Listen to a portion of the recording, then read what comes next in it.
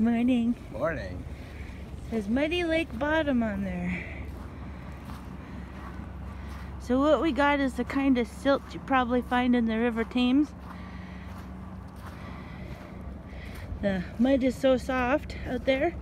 It does look like it goes out for a long distance, but you could sink up to your chest if you're not careful in this mud. That's why a lot of people, when they come here, they park with their boat nicely.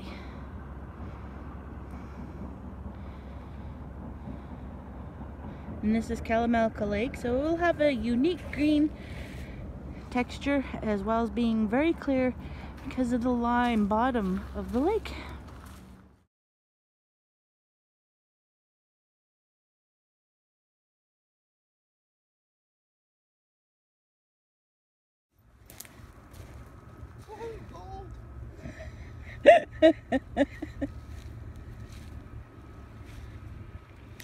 My silly husband went down a steep bank just to see what he could see on the shore.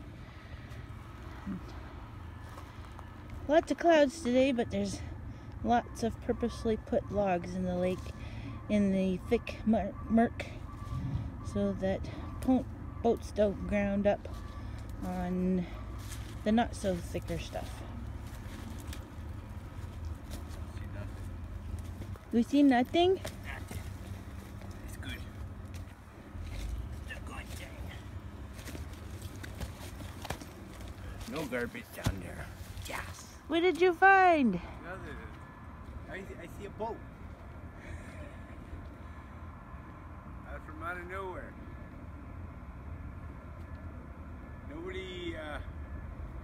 Nobody tends to park their boats here. But it's not old. Maybe they're just storing it there for when they come out and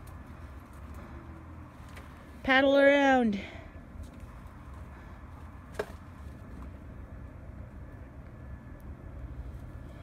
It'd be a little bit slippery to walk on. That's for sure. Definitely. So pretty.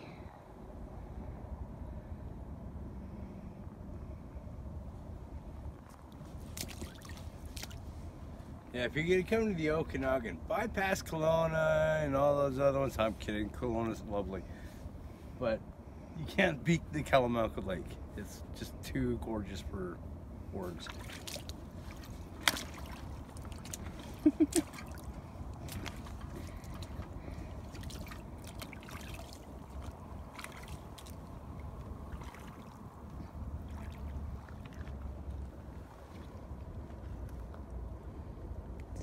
Pretty white rocks in there that he uncovered with his boot.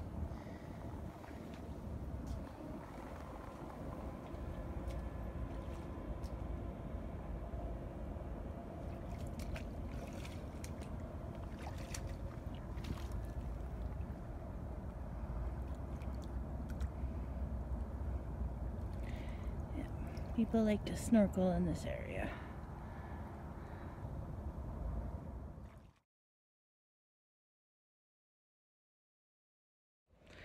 Just up here, following the little bit higher than water level, checking this spot out. And we've been having some finds, bowls and baby bottles. And the hubby is over there doing the lakeshore.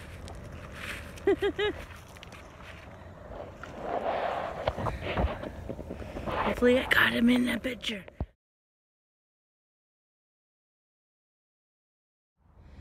So we've come around the point and now we're heading down this trail where we still have some greenery in the middle of November. It's so pretty.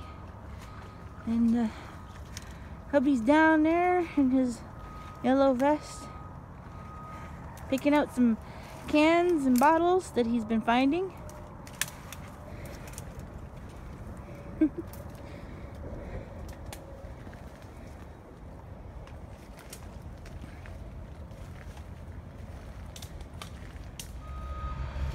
This little pondy area here is usually full of lily pads in the spring and summer. You can sort of see some remnants Need help? Yeah, I want something quick. Murky water. Oh, How full's your boot? oh, Mary. Oh, oh, that's cold. Oh, yeah. In BC, the water gets cold really quick and doesn't warm up at all. Oh. Oh.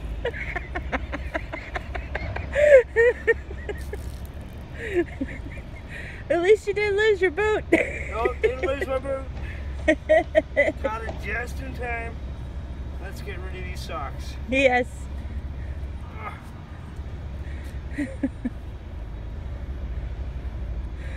that was cold.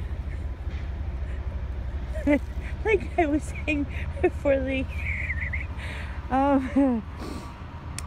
this is a turtle habitat, and it has indigenous turtles and bad turtles in here.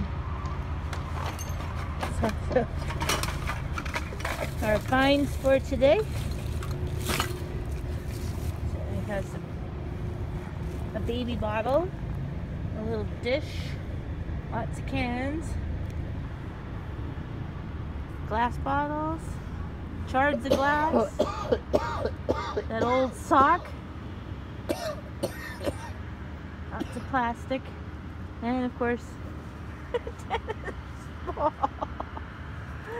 I'm gonna do a quick walk around this area just because I feel bad about falling into the water and I don't want to leave angry. All right, so let's go take one last look around.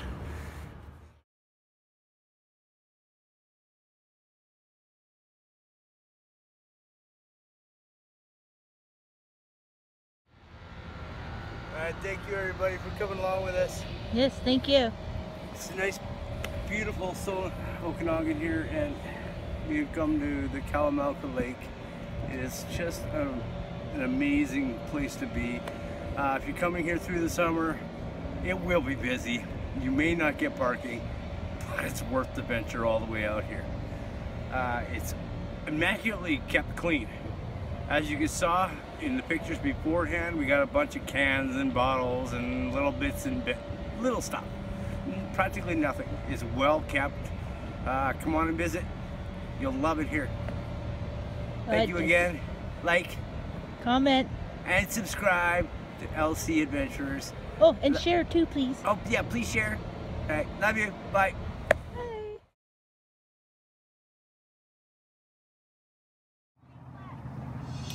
So, as you can see right here, this is the part of the rail trail.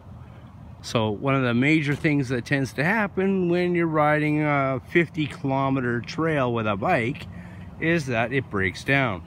So the city has actually set up a nice little station here so that if your vehicle breaks or your bike breaks down, you have tools here that you can use at your leisure, which is pretty cool. Check it out. See? All the tools that you're gonna need. Even an air pump, which is really cool.